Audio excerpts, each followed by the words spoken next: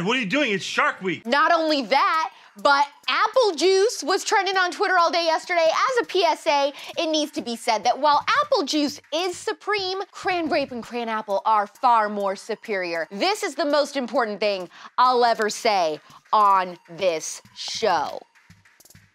I got everybody juice boxes! Oh, so thoughtful. Kane Brown got lost for 7 hours in his own backyard. This famous YouTuber was held at gunpoint, and Alyssa Milano says she's suffering from a weird coronavirus symptom, but I think she's full of it. I'm AlexClark, and this is POPlitics.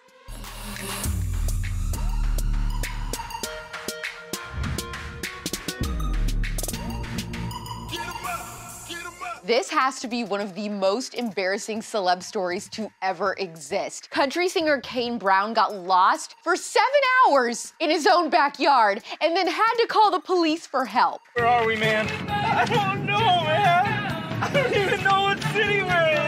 He told Extra that they have 30 acres and it's all woods. They made their own trail and it started raining and getting dark. He said they live by all these cliffs, so everywhere they tried to go, they would run into a drop-off. And then he ended up having to call the cops to get him home. I want to know where we are. Where we're going. He claims that he called the cops because he barely had any phone battery. His friend was having an asthma attack and they heard gunshots and that he was cold. Hello, 911.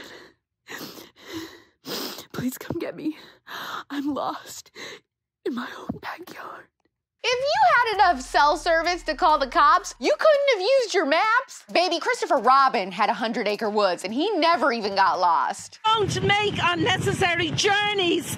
Don't take risks on treacherous roads. And don't swim in the sea. Beauty YouTuber NikkieTutorials and her fiance Dylan were robbed at gunpoint at their house in the Netherlands. Okay.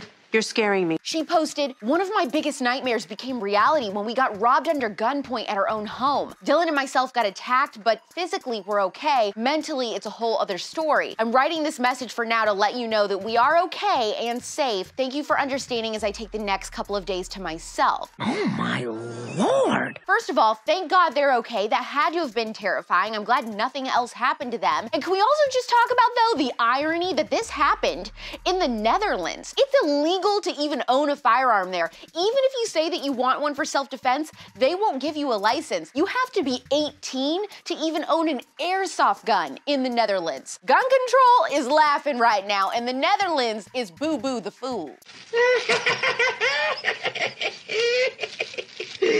And Alyssa Milano posted this video on Twitter that went viral yesterday saying that having coronavirus has been making her hair fall out.